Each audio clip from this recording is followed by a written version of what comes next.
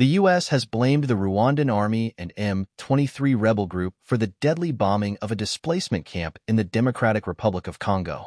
At least 9 people, including 7 children, were killed in the strike on the Maguna camp in the eastern city of Goma on Friday. The Congolese army and M23 blamed each other for the attack.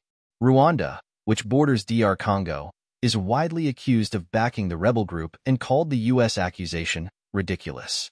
Rwandan government spokesperson Yolanda Makolo said the Rwanda Defense Force, RDF, was a professional army that would never attack a camp for internally displaced people, IDP. The U.S. State Department said Friday's attack came from positions held by the RDF and the M23 group. A spokesperson said the U.S. was gravely concerned about the recent RDF and M23 expansion in eastern DR Congo, and called on both parties to respect human rights and adhere to applicable obligations under international humanitarian law. It is essential that all states respect each other's sovereignty and territorial integrity and hold accountable all actors for human rights abuses in the conflict in eastern DR Congo, they added. Images circulating on social media showed bodies lying on the ground at the camp on Friday. Most residents had fled there to escape fighting in their hometowns and villages.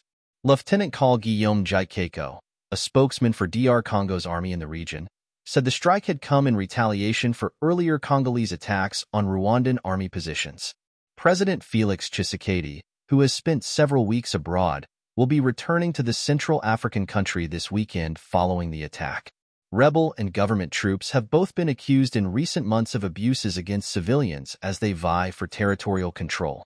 The latest strike comes days after M23 fighters claimed they had seized the town of Rubaya, an area which is at the heart of mining coltan used for making mobile phones and batteries for electric vehicles.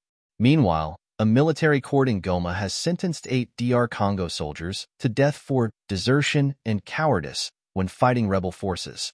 M23, formed as an offshoot of another rebel group, began operating in 2012 ostensibly to protect the ethnic Tutsi population in the east of DR Congo, which had long complained of persecution and discrimination.